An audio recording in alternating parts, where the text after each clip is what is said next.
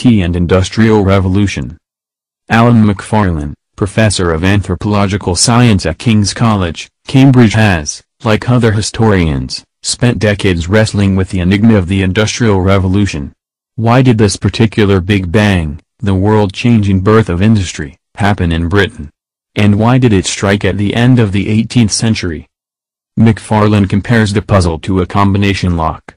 There are about 20 different factors and all of them need to be present before the revolution can happen, he says.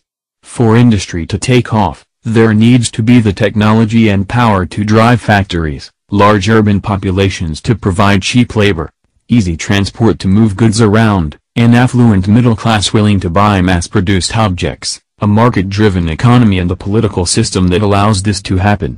While this was the case for England, other nations, such as Japan, the Netherlands and France also met some of these criteria but were not industrializing.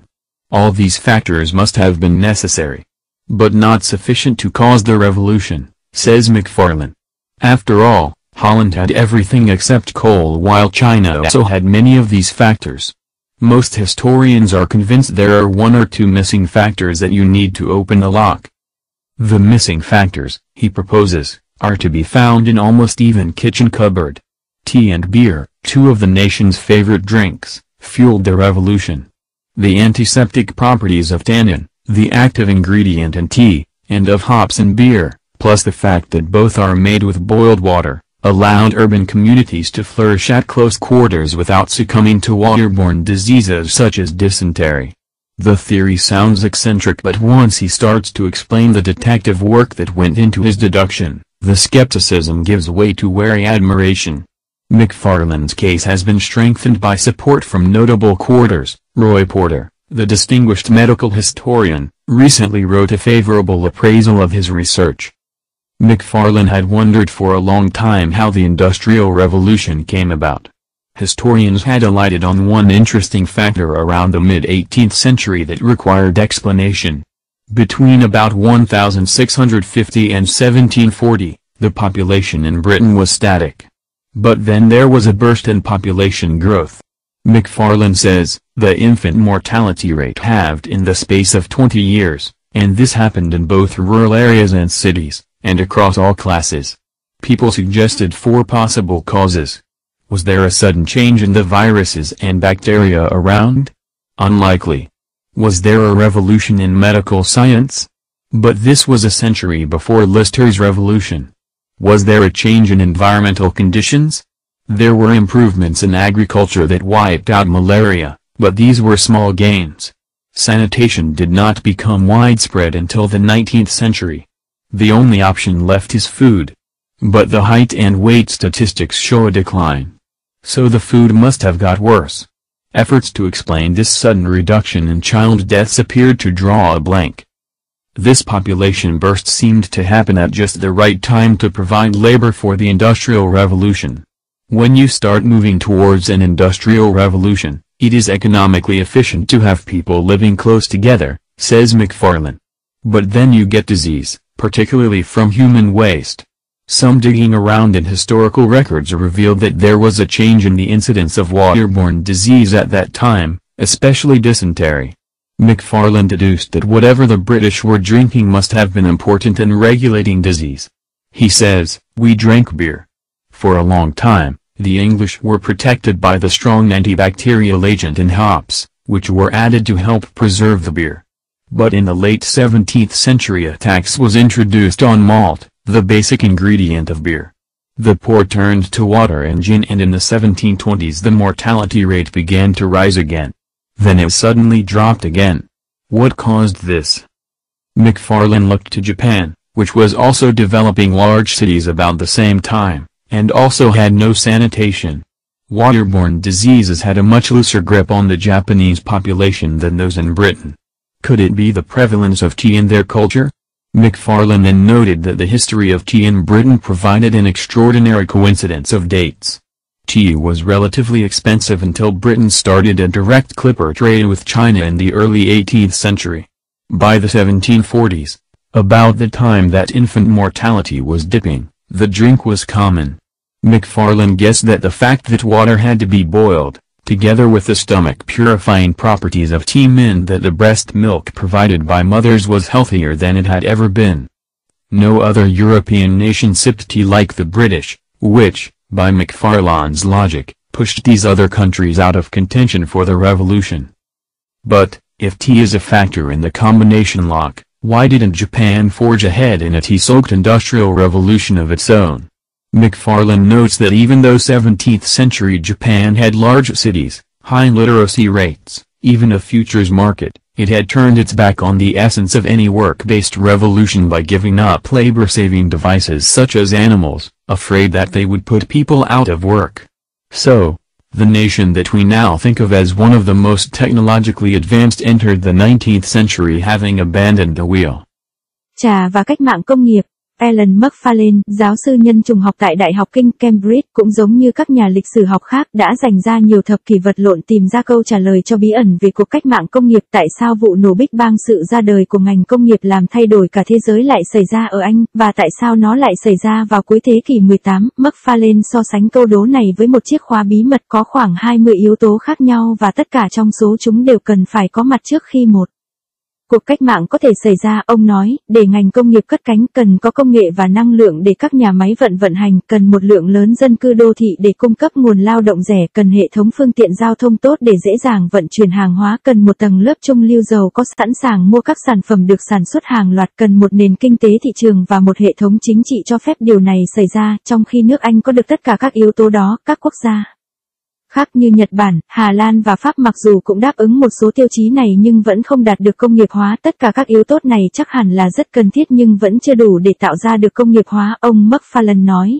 sau cùng, Hà Lan có tất cả mọi thứ, trừ than, trong khi Trung Quốc cũng có tất cả các yếu tố này. Đa số các nhà lịch sử học cho rằng vẫn còn một hoặc hai yếu tố còn thiếu nào đó mà chúng ta cần phải giải mã. Ông đề xuất rằng những yếu tố còn thiếu có thể được tìm thấy ở hầu hết tủ bếp của các gia đình. Trà và bia, hai đồ uống yêu thích của cả nước, đã tiếp nhiên liệu cho cuộc cách mạng. Chất sát trùng của tannin, một thành phần hoạt chất có trong trà và cây hoa để làm bia, cộng thêm việc cả hai được pha với nước đun sôi, đã cho phép các cộng đồng dân cư đô thị và các miền cạnh đó sống khỏe mạnh mà không bị nhiễm dịch bệnh từ nguồn nước như dịch kiết lỵ. Lý thuyết này nghe có vẻ kỳ cục nhưng khi ông bắt đầu giải thích nguyên nhân dẫn đến suy luận này, sự hoài nghi đã dần nhường chỗ cho sự ngưỡng mộ. Luận điểm của Macfarlane đã Roy Porter, một trong những nhà sử học nổi tiếng và là người đã viết những lời tán dương cho nghiên cứu của ông. Macfarlane băn khoăn trong một thời gian dài về việc cuộc cách mạng công nghiệp đã xảy ra như thế nào. Các nhà sử học đã chỉ ra một yếu tố thú vị vào giữa thế kỷ 18 và cần được giải thích. Trong khoảng từ năm 1650 đến năm 1740, dân số ở Anh ổn định, nhưng sau đó dân số đột nhiên bùng nổ. Macfarlane nói tỷ lệ tử vong ở trẻ sơ sinh giảm đi một nửa trong khoảng thời gian 20 năm, điều này xảy ra ở cả nông thôn và thành phố, và ở mọi tầng lớp xã hội. 4 nguyên nhân có thể giải thích cho điều này. Liệu đó có phải là do sự thay đổi đột ngột trong virus và vi khuẩn xung quanh? Không thể nào. Liệu có một cuộc cách mạng về y học, nhưng đó là một thế kỷ trước cuộc cách mạng của Lister? Liệu đó là sự thay đổi về điều kiện môi trường, nông nghiệp đã được cải thiện và xóa sạch căn bệnh sốt rét, nhưng đây chỉ là những thành tựu nhỏ. Hệ thống vệ sinh không phổ biến cho đến tận thế kỷ 19, khả năng duy nhất còn lại chính là thức ăn. Tuy nhiên số đo và cân nặng của người dân trong thời kỳ này đều giảm, vì vậy thực phẩm hẳn là không tốt. Những nỗ lực để giải thích việc giảm đột ngột các ca tử vong ở trẻ em vẫn còn bỏ ngỏ. Bùng nổ dân số có vẻ như xảy ra đúng thời điểm để cung cấp nguồn lao động cho cuộc cách mạng công nghiệp. Macfarlane nói, khi bạn bắt đầu tiến tới một cuộc cách mạng công nghiệp, việc mọi người sống gần nhau hơn sẽ tạo ra hiệu quả, nhưng sau đó con người bị dịch bệnh, đặc biệt là từ chất thải sinh hoạt. Một số hồ sơ lịch sử vào thời điểm đó cho thấy tỷ lệ mắc dịch bệnh do nước gây ra, đặc biệt là bệnh kiết lỵ, có sự thay đổi. Macfarlane suy luận rằng bất cứ thứ gì mà người Anh đã uống đều quan trọng trong việc điều trị bệnh tật. Ông nói, chúng tôi đã uống bia trong một thời gian dài, người Anh được bảo vệ bởi chất kháng khuẩn mạnh mẽ trong loại hoa hop, loại hoa được thêm vào để bảo quản bia, nhưng vào cuối thế kỷ 17, lúa mạch, một nguyên liệu cơ bản của bia, đã bị đánh thuế, người nghèo chuyển sang uống nước và rượu gin, và trong những năm 1720 tỷ lệ tử vong bắt đầu tăng trở lại. Sau đó, đột nhiên nó lại giảm xuống. Điều gì gây ra điều này? Macfarlane xem xét Nhật Bản, nơi có những thành phố lớn đang cùng phát triển tại cùng thời điểm và cũng không có hệ thống vệ sinh. Các dịch bệnh do nguồn nước gây ra không có ảnh hưởng nhiều lên dân số Nhật Bản như với dân số ở Anh, liệu đó có thể đó là sự phổ biến của trà trong văn hóa của họ không? McFarlane sau đó chỉ ra những sự trùng hợp về ngày tháng năm trong lịch sử của trà trước khi trực tiếp giao thương với Trung Quốc vào đầu thế kỷ 18, trà tương đối đắt với người dân Anh, vào những năm 1740, khoảng thời gian mà tỷ lệ tử vong của trẻ sơ sinh giảm xuống thì cũng cùng là lúc mà trà là thức uống trên rất phổ biến. McFarlane đoán rằng việc nước đun sôi cộng thêm các đặc tính thanh lọc dạ dày của trà khiến sữa mẹ trở lên tốt hơn bao giờ hết, không một quốc gia châu Âu nào khác uống trà như người Anh. Theo McFarlane, điều đẩy các nước khác ra khỏi cuộc tranh cãi về cuộc cách mạng, nhưng nếu trà là một yếu tố của chìa khóa bí mật đó, vậy tại sao Nhật Bản đã không dẫn đầu trong cuộc cách mạng công nghiệp do trà? McFarlane chỉ ra rằng mặc dù vào thế kỷ 17 ở Nhật có các thành phố lớn, tỷ lệ biết chữ cao, thậm chí là một thị trường tương lai, nó đã quay lưng lại với bản chất của bất kỳ cuộc cách mạng lao động nào bằng cách từ bỏ các công cụ tiết kiệm sức lao động như động vật. Do lo sợ điều này sẽ khiến con người rơi vào tình trạng thất nghiệp, vì vậy quốc gia mà bây giờ chúng ta nghĩ là một trong những nước có nền kỹ thuật tiên tiến nhất bước vào thế kỷ 19 mà không có một cuộc cách mạng nào. Gifted children in learning. Internationally, giftedness is most frequently determined by a score on a general intelligence test, known as an IQ test, which is above a chosen cutoff point, usually at around the top 2 to 5%. Children's educational environment contributes to the IQ score and the way intelligence is used. For example, a very close positive relationship was found when children's IQ scores were compared with their home educational provision. Freeman, 2010. The higher the children's IQ scores, especially over IQ 130, the better the quality of their educational backup, measured in terms of reported verbal interactions with parents, number of books and activities in their home, etc. Because IQ tests are decidedly influenced by what the child has learned, they are to some extent measures of current achievement based on age norms. That is, how well the children have learned to manipulate their knowledge and know-how within the terms of the test. The vocabulary aspect, for example, is dependent on having heard those words. But IQ tests can neither identify the processes of learning and thinking nor predict creativity. Excellence does not emerge without appropriate help. To reach an exceptionally high standard in any area, very able children need the means to learn, which includes material to work with and focused challenging tuition and the encouragement to follow their dream. There appears to be a qualitative difference in the way the intellectually highly able think, compared with more average ability or older pupils, for whom external regulation by the teacher often compensates for lack of internal regulation.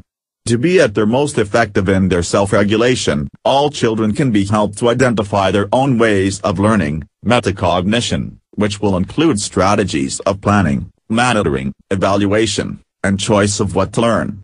Emotional awareness is also part of metacognition, so children should be helped to be aware of their feelings around the area to be learned, feelings of curiosity or confidence, for example. High achievers have been found to use self-regulatory learning strategies more often and more effectively than lower achievers, and are better able to transfer these strategies to deal with unfamiliar tasks. This happens to such a high degree in some children that they appear to be demonstrating talent in particular areas. Overviewing research on the thinking process of highly able children, Shore and Kamsky, 1993, put the instructor's problem succinctly: if they, the gifted, merely think more quickly, then we need only teach more quickly. If they merely make fewer errors, then we can shorten the practice. But of course, this is not entirely the case. Adjustments have to be made in methods of learning and teaching, to take account of the many ways individuals think. Yet in order to learn by themselves, the gifted do need some support from their teachers. Conversely, teachers who have a tendency to overdirect can diminish their gifted pupils' learning autonomy. Although spoon-feeding can produce extremely high examination results, these are not always followed by equally impressive life successes. Too much dependence on the teachers risks loss of autonomy and motivation to discover. However, when teachers help pupils to reflect on their own learning and thinking activities, they increase their pupils' self-regulation. For a young child, it may be just the simple question, "What have you learned today?" which helps them to recognize what they are doing. Given that a fundamental goal of education is to transfer the control of learning from teachers to pupils, Improving pupils' learning to learn techniques should be a major outcome of the school experience, especially for the highly competent. There are quite a number of new methods which can help, such as child-initiated learning, ability peer tutoring, etc. Such practices have been found to be particularly useful for bright children from deprived areas.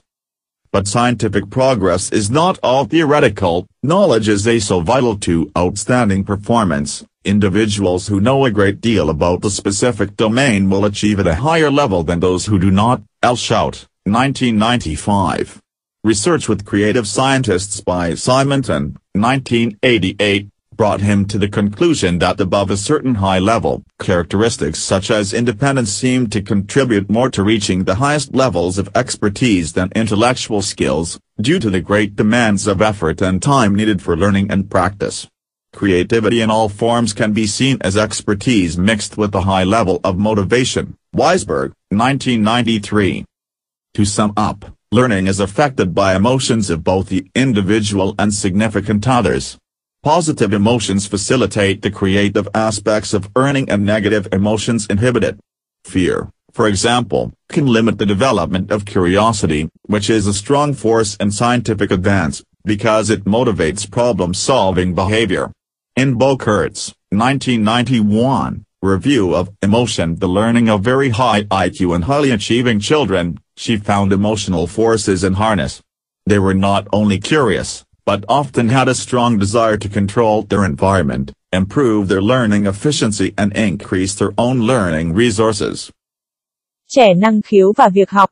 Trên thế giới, cụm từ năng khiếu thường được quyết định bởi bài kiểm tra trí thông minh thường được mọi người biết đến với tên IQ test và chỉ top 2 đến 5% được gọi là người có năng khiếu. Môi trường giáo dục của trẻ nhỏ sẽ ảnh hưởng đến chỉ số IQ cũng như cách thức mà trí thông minh được sử dụng. Ví dụ, người ta nhận ra một mối quan hệ vô cùng mật thiết giữa IQ của trẻ nhỏ và môi trường giáo dục tại nhà. Theo Freeman, 2000, chỉ số IQ của trẻ nhỏ càng cao, đặc biệt là IQ cao trên 130 thì chất lượng giáo dục của trẻ lại càng tốt. Điều này được tính về mặt giao tiếp với bố mẹ, về số lượng sách vở và các hoạt động ở nhà v.v. Bởi vì IQ test rõ ràng bị ảnh hưởng bởi những gì mà trẻ học được, nên các bài kiểm tra này thường được đo dựa trên độ tuổi của trẻ. Điều này có nghĩa là việc bọn trẻ học ra sao và tốt thế nào đều dựa vào mức độ vận dụng kiến thức của chúng và cách nhận biết các thuật ngữ trong bài kiểm tra IQ. Ví dụ, khía cạnh từ vựng sẽ dựa vào việc trẻ đã từng nghe qua từ đó hay chưa, nhưng IQ test không thể xác định được quá trình học và tư duy cũng như không thể dự đoán được óc sáng tạo, sẽ không có sự xuất sắc nếu không có sự giúp đỡ đúng cách. Để đạt được mức độ xuất sắc đặc biệt cao trong bất kỳ lĩnh vực nào thì những trẻ có tiềm năng sẽ cần phải có các phương tiện để học tập bao gồm có tài liệu thực hành và các bài học mang tính thách thức và có độ tập trung cũng như là cần có sự khuyến khích để theo đuổi giấc mơ. Dường như có một sự khác biệt về chất khi đem so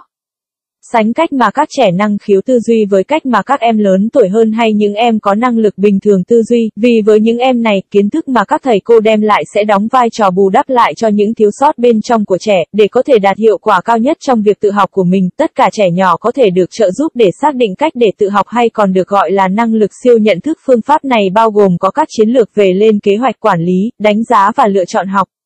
Cái gì, cảm xúc cũng là một phần của năng lực siêu nhận thức, vì vậy trẻ nhỏ nên được giúp đỡ để nhận thức được cảm xúc của chúng xung quanh lĩnh vực được học, ví dụ như cảm xúc về sự hiếu kỳ hay sự tự tin chẳng hạn. Những trẻ có thành tích cao thường sử dụng các chiến lược tự học thường xuyên và hiệu quả hơn so với những trẻ có thành tích thấp hơn, và khi đương đầu với những bài tập mới, những đứa trẻ này có khả năng vận dụng các chiến thuật này tốt hơn. Điều này nếu xảy ra ở mức độ cao ở một vài trẻ nhỏ thì có thể dẫn đến một việc là những đứa trẻ này có thể biểu hiện một vài dấu hiệu của tài năng ở một vài lĩnh vực.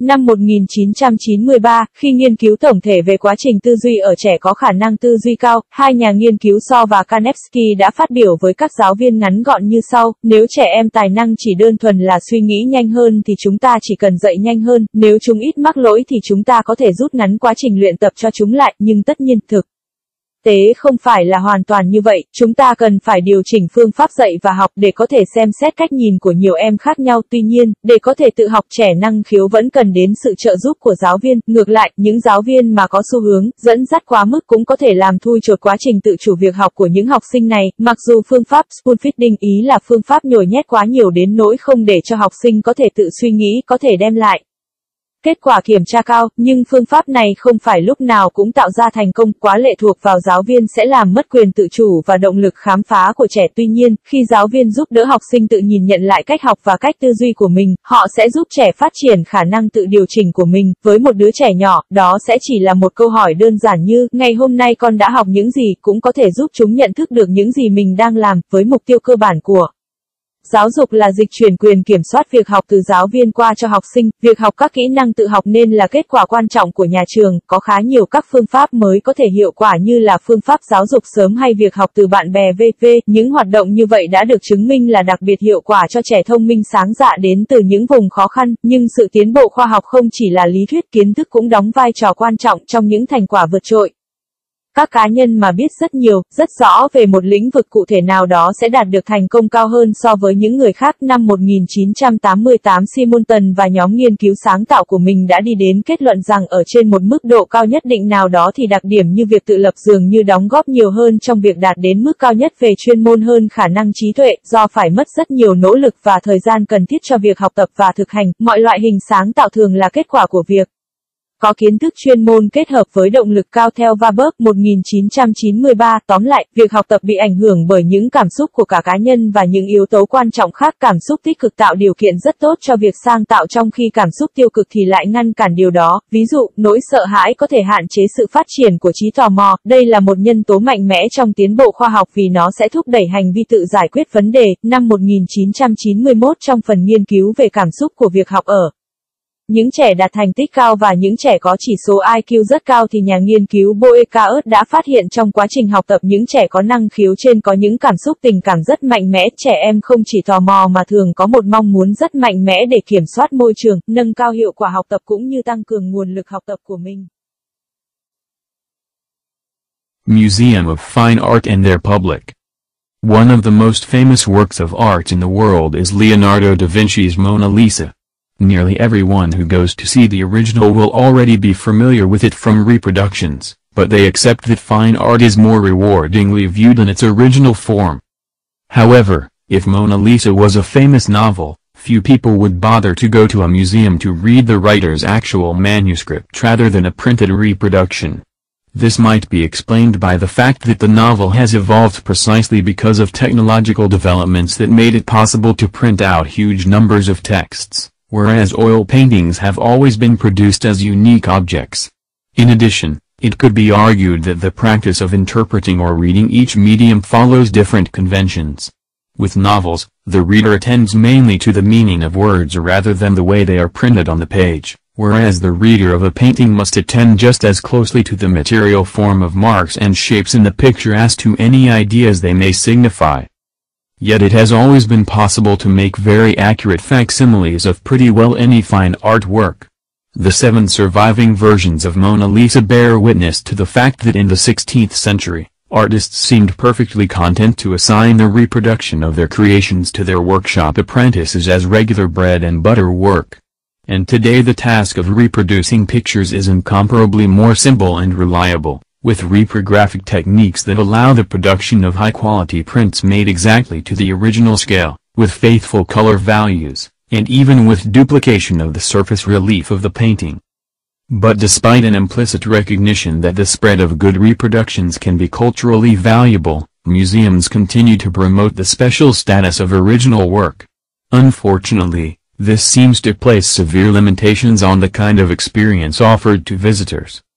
One limitation is related to the way a museum presents its exhibits. As repositories of unique historical objects, art museums are often called treasure houses. We are reminded of this even before we view a collection by the presence of security guards, attendants, ropes and display cases to keep us away from the exhibits. In many cases, the architectural style of the building further reinforces that notion. In addition, a major collection like that of London's National Gallery is housed in numerous rooms, each with dozens of works, any one of which is likely to be worth more than all the average visitor possesses. In a society that judges the personal status of the individual so much by their material worth, it is therefore difficult not to be impressed by one's own relative worthlessness in such an environment. Furthermore, Consideration of the value of the original work in its treasure house setting impresses upon the viewer that, since these works were originally produced, they have been assigned a huge monetary value by some person or institution more powerful than themselves. Evidently, nothing the viewer thinks about the work is going to alter that value, and so today's viewer is deterred from trying to extend that spontaneous, immediate, self-reliant kind of reading which would originally have met the work. The visitor may then be struck by the strangeness of seeing such diverse paintings, drawings and sculptures brought together in an environment for which they were not originally created. This displacement effect is further heightened by the sheer volume of exhibits. In the case of a major collection, there are probably more works on display than we could realistically view in weeks or even months. This is particularly distressing because time seems to be a vital factor in the appreciation of all art forms. A fundamental difference between paintings and other art forms is that there is no prescribed time over which a painting is viewed. By contrast, the audience encourage an opera or a play over a specific time, which is the duration of the performance. Similarly, novels and poems are read in a prescribed temporal sequence, whereas a picture has no clear place at which to start viewing, or at which to finish. Thus artworks themselves encourage us to view them superficially, without appreciating the richness of detail and labor that is involved. Consequently, the dominant critical approach becomes that of the art historian, a specialized academic approach devoted to discovering the meaning of art within the cultural context of its time. This is in perfect harmony with the museum's function, since the approach is dedicated to seeking out and conserving authentic, original, readings of the exhibits. Again, this seems to put paid to that spontaneous, participatory criticism which can be found in abundance in criticism of classic works of literature, but is absent from most art history. The displays of art museums serve as a warning of what critical practices can emerge when spontaneous criticism is suppressed. The museum public, like any other audience, experience art more rewardingly when given the confidence to express their views. If appropriate works of fine art could be rendered permanently accessible to the public by means of high-fidelity reproductions, as literature and music already are, the public may feel somewhat less in awe of them. Unfortunately, that may be too much to ask from those who seek to maintain and control the art establishment. Bảo tàng mỹ thuật và công chúng. Một trong những tác phẩm nghệ thuật nổi tiếng toàn thế giới là bức họa nàng Mona Lisa của Leonardo da Vinci. Hầu hết tất cả những người đến để xem bức họa gốc đều đã quá quen thuộc với các bản sao chép, nhưng người ta chấp nhận một điều rằng mỹ thuật sẽ có thể được cảm nhận trọn vẹn hơn nếu như được xem ở bản gốc. Tuy nhiên, nếu Mona Lisa là một cuốn tiểu thuyết nổi tiếng, sẽ ít người muốn đến bảo tàng để đọc bản thảo gốc của tác giả thay vì đọc bản in. Điều này có thể được lý giải rằng tiểu thuyết phát triển do công nghệ in ấn đã giúp in một khối lượng văn bản lớn trong khi dầu vẽ chỉ là đồ vật duy nhất. Thêm vào đó, người ta cho rằng việc hiểu hay đọc mỗi thể loại nghệ thuật sẽ tuân theo những thỏa thuận khác nhau. Với tiểu thuyết, người đọc chủ yếu chú ý đến ý nghĩa của từ thay vì cách thức in ấn, trong khi người đọc của một bức tranh phải chú ý đến các dạng chất liệu như hình vẽ ở trong bức tranh chẳng khác gì chú ý đến ý nghĩa mà chúng biểu thị. Tuy nhiên, việc tạo ra một bản sao giống hệt với bản gốc là hoàn toàn có thể. 7 bản sao chép của Mona Lisa vẫn có thể tồn tại đến ngày nay là do vào thế kỷ thứ 16, các họa sĩ đều chấp nhận giao quyền sao chép các tác phẩm của họ cho các họa sĩ học việc như một nguồn thu nhập chính, và ngày nay công việc sao chép tranh ngày càng trở nên đơn giản và đáng tin cậy khi công nghệ in ấn có thể tạo ra các bản in chất lượng cao, với kích cỡ giống hệt với bản gốc, với màu sắc giống hệt nguyên bản và thậm chí sao chép cả việc làm nổi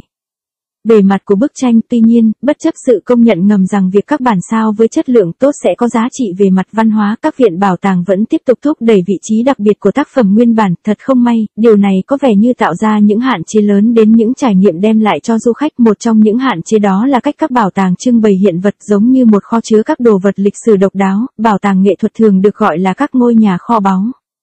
Chúng ta có suy nghĩa như vậy ngay cả trước khi đến ngắm nhìn hiện vật, vì có sự hiện diện của hệ thống an ninh, nhân viên canh gác, dây chằng ngăn cách và các gian trưng bày để cách ly chúng ta ra xa khỏi nơi trưng bày hiện vật. Trong rất nhiều trường hợp, phong cách kiến trúc của tòa nhà còn làm củng cố thêm quan niệm đó. Thêm vào đó, một bộ sưu tập lớn như bộ sưu tập của Bảo tàng Quốc gia ở London được đặt ở rất nhiều phòng khác nhau, mỗi phòng lại có rất nhiều các tác phẩm và bất kỳ tác phẩm Nào trông cũng có vẻ như đáng giá hơn giá trị tài sản mà mỗi du khách đến xem, ở một xã hội mà địa vị của mỗi cá nhân sẽ bị đánh giá dựa trên tài sản vật chất mà họ sở hữu thì ở môi trường như vậy, họ sẽ càng bị ám ảnh bởi sự vô giá trị của mình. Hơn thế nữa, việc cho rằng giá trị của các tác phẩm gốc ở trong bối cảnh ngôi nhà kho báu sẽ gây ấn tượng với người xem rằng, vì những tác phẩm này là nguyên bản nên giá trị khổng lồ của chúng đã được xác định bằng một vài người hoặc tổ chức có thế lực hơn họ rồi, vậy nên mà hiển nhiên rằng bất kể quan điểm của người xem là như thế nào thì cũng không thể thay đổi được giá trị đó, và vì vậy người xem ngày nay sẽ gặp khó khăn trong việc cố gắng mở rộng kiến thức một cách tự phát, tức thời, tự chủ mà ban đầu đã có với tác phẩm, ý là người xem sẽ không dám phát triển suy nghĩa của riêng mình, người xem cũng có thể cảm thấy lạ lẫm khi ngắm rất nhiều bức tranh, bức họa và bức tượng điêu khắc được trưng bày tại một môi trường không phải nơi chúng được tạo ra. Hiệu ứng này được nhấn mạnh hơn bằng một khối lượng lớn các hiện vật trưng bày. Trong trường hợp bộ sưu tập quá lớn, để ngắm toàn bộ sản phẩm đó, người xem phải mất hàng tuần hoặc hàng tháng. Điều này là rất đáng buồn vì thời gian có vẻ như là một nhân tố quan trọng trong việc thưởng thức tất cả các dạng hình nghệ thuật. Một sự khác biệt quan trọng giữa hội họa với các dạng hình nghệ thuật khác đó chính là không có thời gian quy định rõ ràng cho việc xem một bức tranh. Ngược lại, khán giả đến xem một buổi opera hay một vở kịch sẽ có một thời điểm quy định rõ ràng, đó là quá trình buổi biểu diễn diễn ra. Cũng giống như vậy, tiểu thuyết hay thi ca cũng được đọc theo một trình tự nhất định, trong khi việc thưởng thức một bức tranh lại không có điểm bắt đầu và kết thúc rõ ràng. Vì thế các tác phẩm hội họa tự chúng sẽ khuyến khích người xem cảm nhận một cách hời hợt mà bỏ qua những chi tiết quan trọng hay không để ý đến sức lao động bỏ ra để hoàn thành tác phẩm. Do đó, phương pháp phê bình chiếm ưu thế trong thể loại hội họa trở thành phương pháp mà các nhà lịch sử nghệ thuật đang áp dụng, một phương pháp tiếp cận chuyên sâu về học thuật nhằm khám phá ý nghĩa của nghệ thuật trong bối cảnh văn hóa thời đó. Điều này hoàn toàn phù hợp với chức năng bảo tàng, vì phương pháp tiếp cận này được dành cho việc tìm kiếm và bảo tồn các hiện vật nguyên bản. Một lần nữa, điều này dường như vùi dập những phê bình tự do mà ta có thể tìm thấy trong phần lớn các tác phẩm văn học cổ điển, nhưng hầu như lại vắng mặt trong lịch sử nghệ thuật. Những mẫu vật trưng bày của bảo tàng lịch sử đóng vai trò như những lời cảnh báo cho những thực tiễn quan trọng có thể xuất hiện khi những lời phê bình tự do bị đàn áp. Khách tham quan của bảo tàng, cũng giống như bất kỳ các khán giả nào khác, có thể trải nghiệm nghệ thuật trọn vẹn hơn khi có được sự tự tin để bày tỏ quan điểm cá nhân của họ. Nếu các tác phẩm mỹ thuật có thể tiếp cận dễ dàng cho công chúng bằng các bản sao chép có độ trung thực cao, giống như văn học và âm nhạc, thì công chúng sẽ cảm thấy bớt e ngại về chúng hơn. Thật không may, điều đó có thể là những đòi hỏi quá lớn đối với những người đang tìm cách duy trì và kiểm soát các cơ sở nghệ thuật.